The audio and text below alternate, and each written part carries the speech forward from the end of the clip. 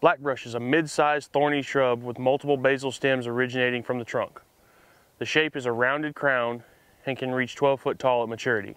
Ironically, blackbrush grows white thorns up to 2 inches in length and has dark, heavy green leaves. The bark is tight and smooth and light gray in color. Blackbrush is a colonizer and is capable of growing in large thickets or may be interspersed with other species such as guajillo, ceniza, and prickly pear.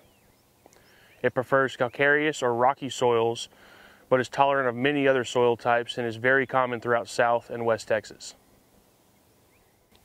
Blackbrush is considered a number 2 choice browse plant and is a vital part of the landscape on many ranches. Thickets offer shade, forage, overhead protection, travel lanes with bare ground underneath, shelter from poor weather, and provides a medium-sized bean in the summer months. The new leaves are tender and palatable with crude protein levels reaching upwards of 20%, with more mature leaves later in the summer leveling out at 17%. The bean pods average 12%. Stems are tan or gray in color, are stiff, and have short but sharp curved thorns typical of all acacias. The leaves are smooth, dark green, roughly oblong shaped, and are not easy to tear by hand. The flower is a yellow-white, puffy, cylindrical spikelet and very fragrant, and typically blooms from February to April. The bean pods are flattened, usually dark brown or black when ripe, and contain several dark seeds. Each individual seed within the pod is held separately, so the pod appears segmented.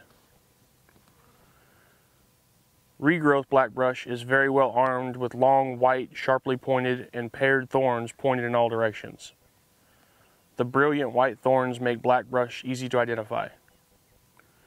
Mature plants that have not been disturbed have far fewer and smaller thorns, but they are still present. Livestock will carefully browse it, as will most exotics and deer throughout the year. Blackbrush is one of the, if not the, last plant to defoliate in a severe drought, so animals rely on it when times are really tough. Prescribed fire will top kill it if you have enough fuel available, and chemical herbicides are very effective, especially if applied aerially.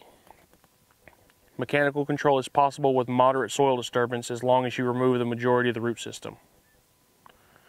Blackbrush doesn't seem to receive the respect it deserves from habitat managers, but I'm here to tell you that it is a very important plant to have on your landscape.